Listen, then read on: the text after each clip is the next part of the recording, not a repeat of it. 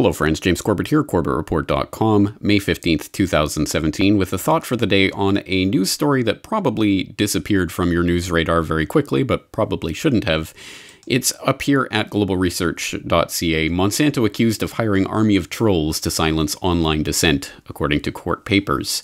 Biotech giant Monsanto is being accused of hiring, through third parties, an army of internet trolls to counter negative comments while citing positive ghost-ridden pseudoscientific reports which downplay the potential risks of their products. This is related to an ongoing court case in the U.S. District Court in San Francisco, which is 50 lawsuits, so over 50, I believe, that have been rolled up into one trial. That is basically a bunch of people claiming that their non-Hodgkin lymphoma and other diseases caused them or their relatives sickness and even death, while Monsanto concealed the potential risks. The documents related to this court case are being compiled by U.S. Right to Know, which is a food safety whistleblower organization and made available online. Some of these documents are quite interesting, including some documents released late in April that show the plaintiffs alleging that Monsanto targeted all online materials and even social media comments that indicate potential dangers of its products. According to one document released late in April, Monsanto even started the aptly named Let Nothing Go program to leave nothing, not even Facebook comments, unanswered. Through a series of third parties, it employs individuals who appear to have no connection to the industry, who in turn post positive comments on news articles and Facebook posts defending Monsanto, its chemicals, and GMOs, the documents read. On a larger scale, Monsanto allegedly quietly funnels money to think tanks such as the Genetic Literacy Project and the American Council on Science and Health, organizations intended to shame scientists and highlight information helpful to Monsanto and other chemical producers, according to the plaintiffs.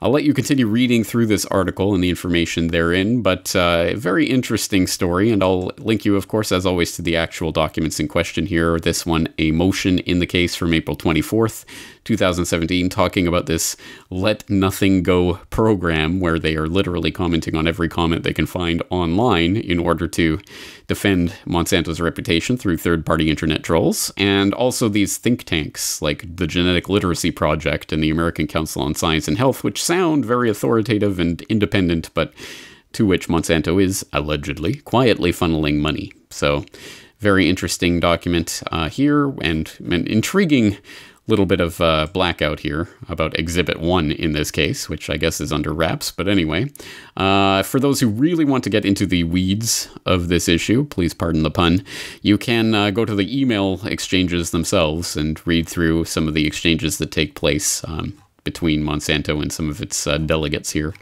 Very, very interesting. Interesting stuff, and this is part of a larger story, as I say, about this court case, which hopefully you will know about. If not, well, you're in luck. Go to the articles section of my website, and when you do so, you will be able to scroll down to find the...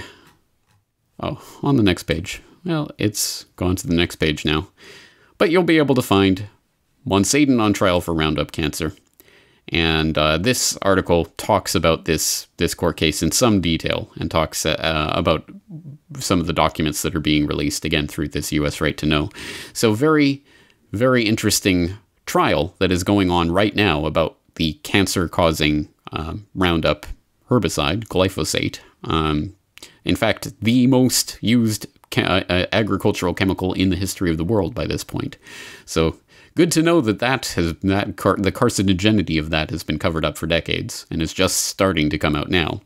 But the fact that Monsanto is applying such extraordinary efforts to try to silence dissent and to counteract absolutely anything online that appears to be dissent will not be, again, particularly surprising to people who follow my work. For example, the Project Censored award-winning article/video that I did a few years ago now on genetic fallacy, how Monsanto silences scientific dissent, talking about the Seralini study and what that was really about and what it really showed and how it was really squashed. And there's more to that story that I've talked about in more recent years, but an incredible ongoing story.